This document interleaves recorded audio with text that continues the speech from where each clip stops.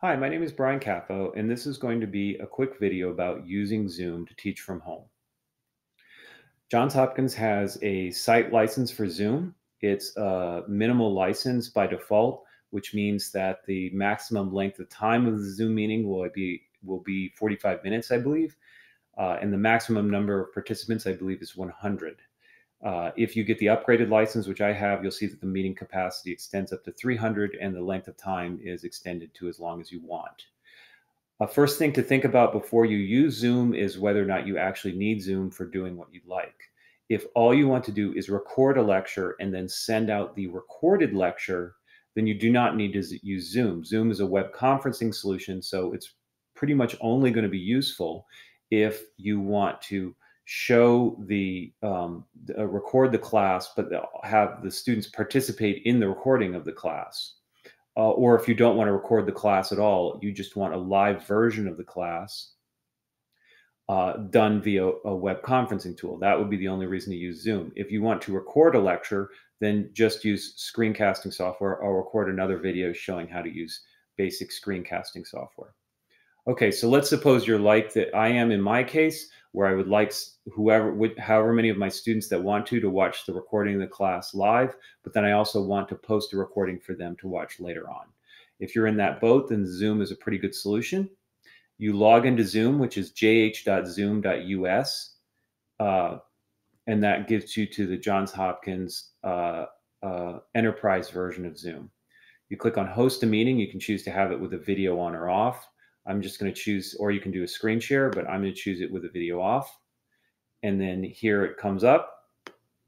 And then the first thing that you want to check is whether or not your microphone is actually working. So if you look in the lower left-hand corner right here, there's a little green microphone, right?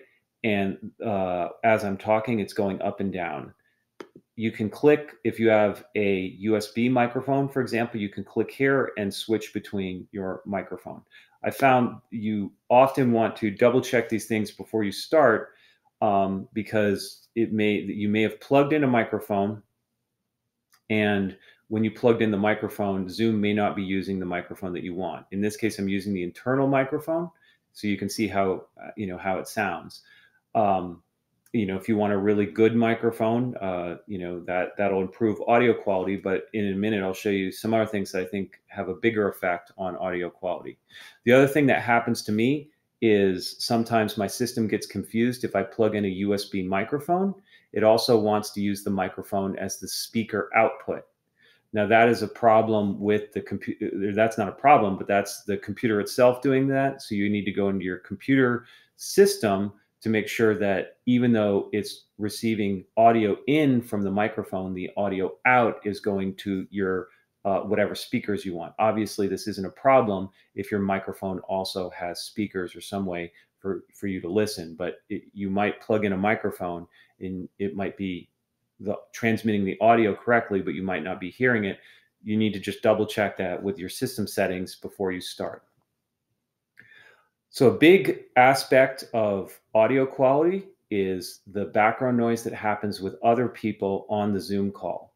So first of all, you want to obviously turn off, set your environment so that it is as low feedback as you possibly can get, but then also what often happens for me is if I accidentally leave the participants unmuted, then, for example, someone who's sitting in their chair rustling some papers, they get the microphone from Zoom as if they're contributing to the conversation, but they're actually just rustling some papers. It'll dramatically mess up the recording quality and the audio quality, and also the audio that the other students are hearing, especially if you have a lot of people on the call. Someone might be sitting somewhere in a coffee shop and there's a lot of ambient noise, and Zoom is switching to that person's ambient noise as if it's part of the conversation. So you can do that by you can avoid that by clicking on Manage Participants and clicking on Mute All. And then there's a box here that says Allow participants to unmute themselves. I leave that unchecked. So the way that I'm doing my classes is I'm not allowing the students to talk as if it's a web conference while I'm delivering the Zoom lecture. Instead, I ask them to enter into the chat dialog right here, right, the chat dialog, a message. Then there will be a little, the screen share will come up as a little message, and then I'll answer the question that way. Or they can raise their hand. There's a little collection of tools here for people to interact with you in a way that doesn't require audio. Now, you can look at the participants up here. Right now, there's only one, and you can, let me move this over to the side a little bit. You can unmute someone in this dialog box right here, if they're allowing you to. And then at that point, they would be able to talk. So you could manage a class where someone, raises their hand digitally, and then uh, uh, you can see, here you can give little bits of feedback, little clapping and stuff like that.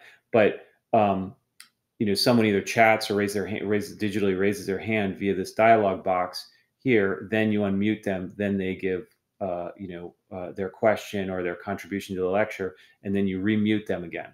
So at any rate, remember, you have to actively manage your participants in that way. Otherwise, your audio quality is going to be terrible if you have a large class. If you have a small class and you can run it like a web conference, then you might as well just run it like a normal web conference. But usually you should probably ask people or manually mute people, just because, unless they're speaking, just because that really helps with the audio quality. Next, to invite people, you click on invite. You can either just send them the URL. That'll just send them to the website, which will bring up the Zoom window. Zoom is nice. It doesn't require any installed software. They just click on the URL, and then it's going to open up. That is going to use VoIP for the audio.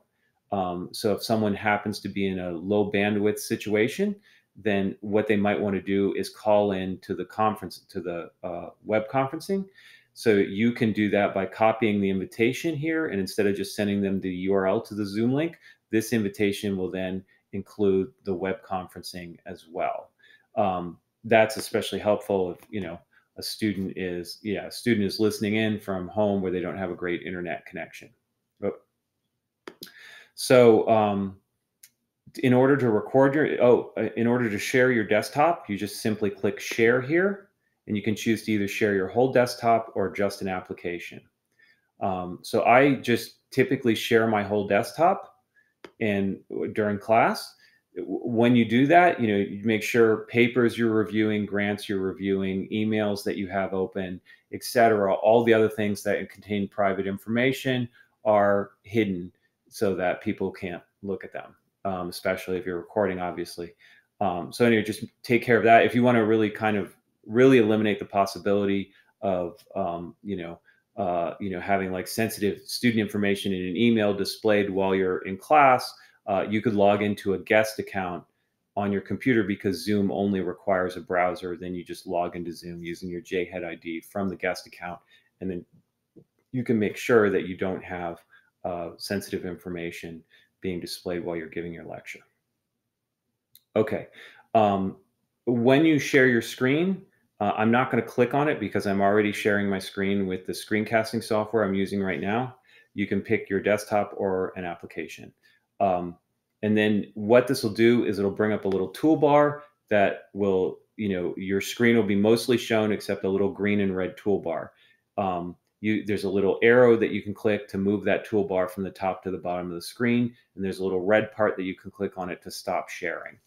Okay, from the toolbar, you can do some operations like invite people, etc., but you might as well just do that from this window before getting started.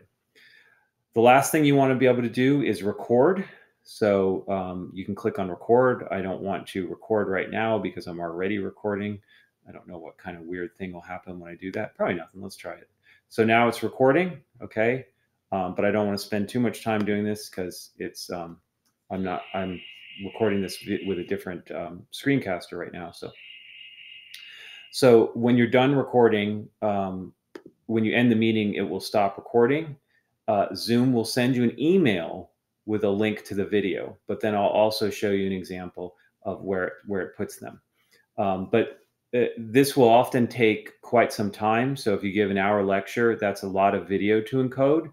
So it will take a little bit, 20 or 30 minutes or more for Zoom to actually convert the video into a watchable format.